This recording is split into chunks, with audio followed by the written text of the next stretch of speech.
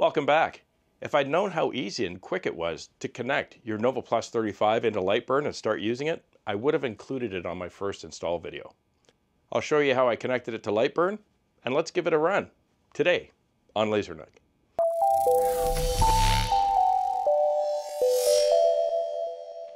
Welcome back to the shop. It's an exciting day. First time I powered up the Nova Plus, and it appears everything seems to be running well. I've made sure that the emergency stop is up. It's not been engaged. My green light is on. The screen is powered up. All the lights inside are on. It's a beautiful looking machine. While I fire up Lightburn, you're going to want the little packet that was clipped inside on your honeycomb that says key. Inside this little packet are two super important pieces of information. This gold card has all your scanning offsets for your machine, which you're going to need possibly, and you're going to need to keep forever.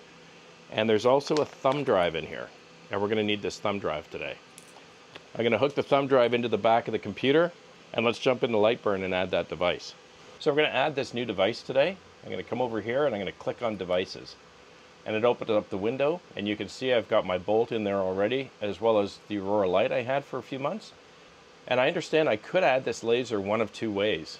I could do the find my laser command, and I understand Lightburn will search to see if it can pick up the Nova Plus, or I can import that file off the Thunder Laser's thumb drive that's connected to the computer, and I think that provides me a lot of the parameters and things ahead of time, so I don't have to do them manually. So of course I'm going to do this step because I think this is easiest or best. We're going to click import. I'm going to find my Thunder Laser drive.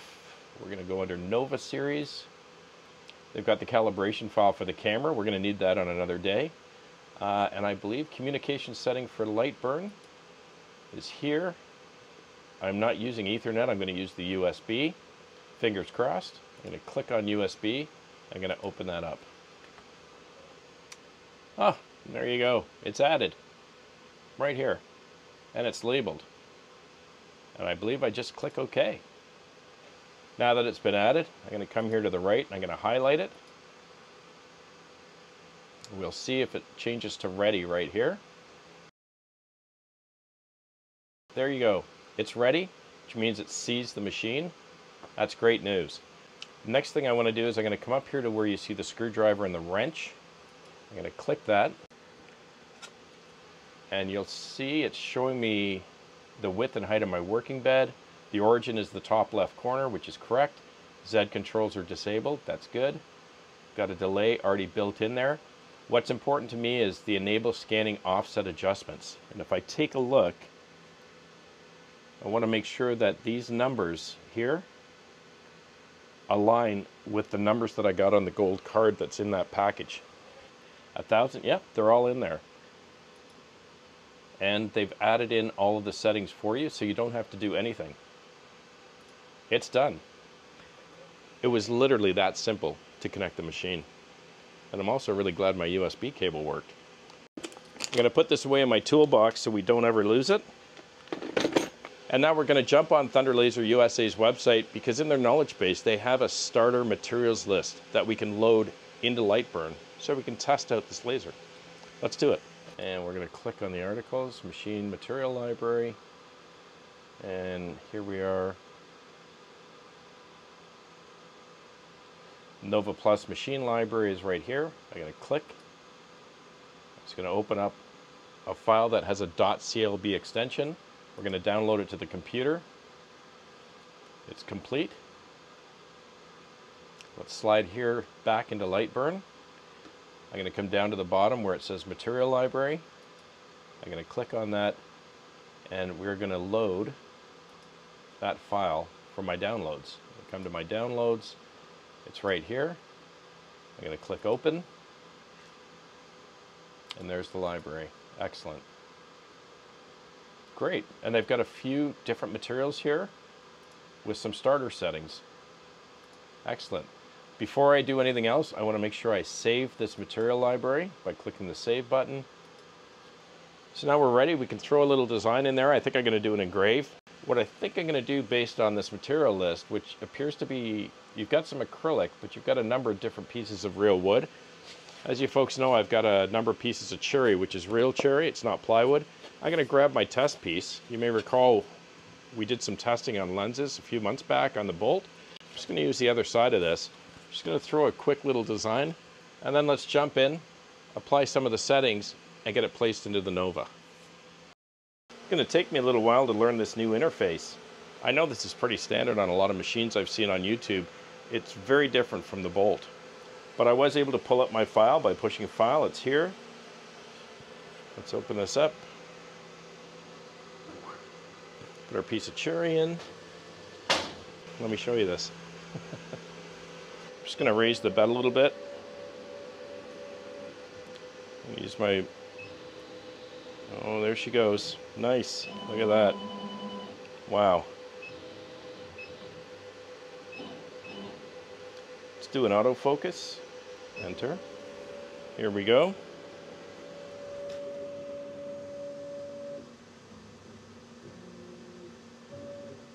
Okay, autofocus is set. I'm going to set my origin a little more over. Let's frame it.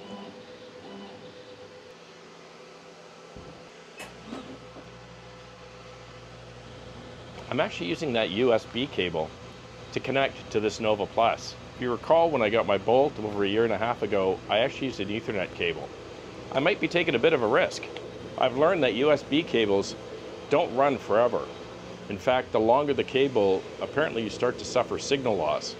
And although it may look like my computer is only about 6-7 feet from the Nova, I've had to run that cable across the back, up the wall, over the ceiling, across the ceiling, down the other wall, and across to the front right-hand corner of the machine. So I picked up what's called an active USB cable. Hopefully this is going to work fine. My understanding of it in my own words, so you'll see in the middle of the cable, there's a small block. And what I believe that does is it re-amplifies the signal to push it further. Hopefully she'll connect up with no issues or any communication issues. And if not, I'll jump in the truck and we'll go find ourselves a big long Ethernet cable and start again.